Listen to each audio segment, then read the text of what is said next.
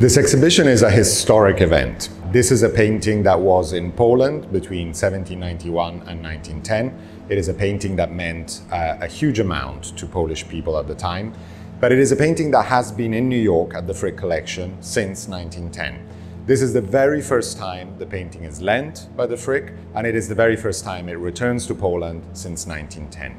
So it is really exceptional because the painting is on a Polish tour. It was first in Warsaw, in the palace where it was hung by the king, Stanisław August. The painting was in the royal collection. And now it is on Wawel Hill, which is the most important cultural, symbolic place in the heart of Poland. The painting was never here historically, but the painting was for almost 100 years in the southeastern part of today's Poland, in Galicia, when it was in the collection of the Tarnowski family. So it is important for the picture to be seen in this area of Poland. And of course, the Tarnowskis at the time had many links to Kraków and were connected to Wawel as well in a number of ways. We are very proud at the Frick Collection to have established this partnership with Wawel Castle and with the Royal Łazienki in Warsaw. This is the first time we collaborate with Polish institutions, and I very much hope that this will be the first of many future partnerships.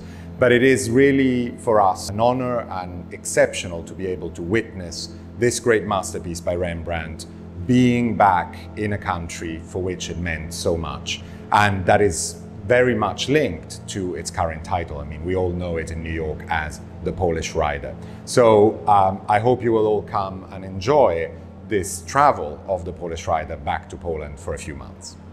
The painting is one of Rembrandt's most mysterious and famous masterpieces. It is only one of two equestrian images that he created in paintings. The other one is a full-length portrait on horseback in the National Gallery in London. But we don't know what this painting actually means. Is it a portrait? Is it an image from the Bible, from mythology, from history, from theater? Is it actually just meant to represent a Polish soldier on horseback? There's been endless discussions about this.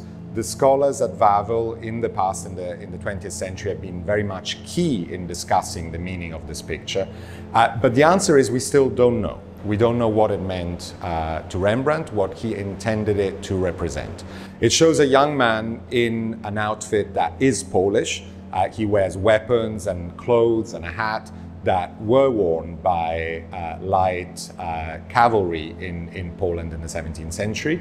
But that is also true of a number of other countries in the eastern part of Europe. So similar outfits were also worn, of course, in Lithuania, in Hungary, in a number of other countries. Did Rembrandt mean for this painting to be a Polish figure? We don't actually know.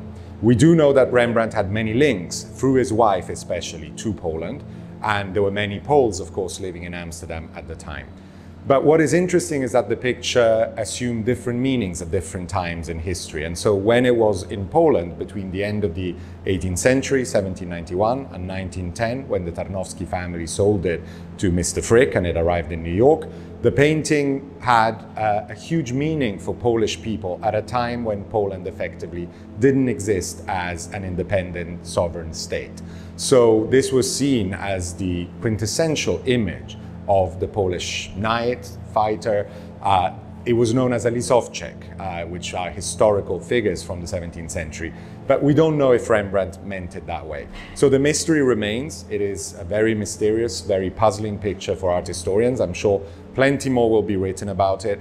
And we all look forward to hearing about more theories and more ideas about what this painting may actually mean. But I think it is important to see it today, thinking about what it means to us today, to see this young man going towards the unknown on his horse, fully armed, meeting the unknown in front of him. It is a very poetic picture, and I hope everyone will come to Wawel Hill to enjoy this picture, see it, and think of it within the broader terms of Polish history and Polish objects, seeing this painting and then visiting the armory, the treasury, all the other sites on the castle hill, which really explain why this picture is here for the next 2 months.